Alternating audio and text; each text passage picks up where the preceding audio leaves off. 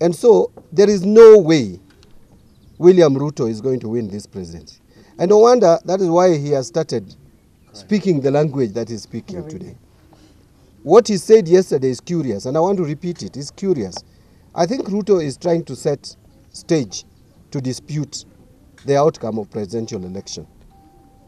Ruto told us not long ago that his votes cannot be stolen. He told us not long ago that even if Raila makes his brother Oburu Odinga the chair of IBC, that he would still go ahead and win.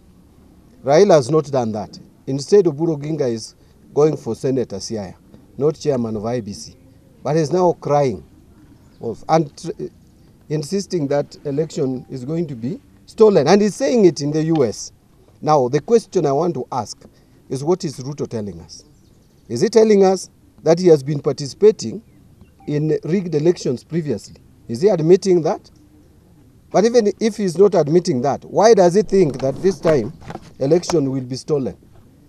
Is it because President Uhuru Kenyatta has shown Kenyans that he's supporting Raila Odinga? It is his democratic right. Uhuru is a Kenyan, he's a voter.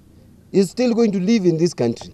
If he has chosen to support Raila Odinga, that should not be equated to Raila Odinga being supported by government.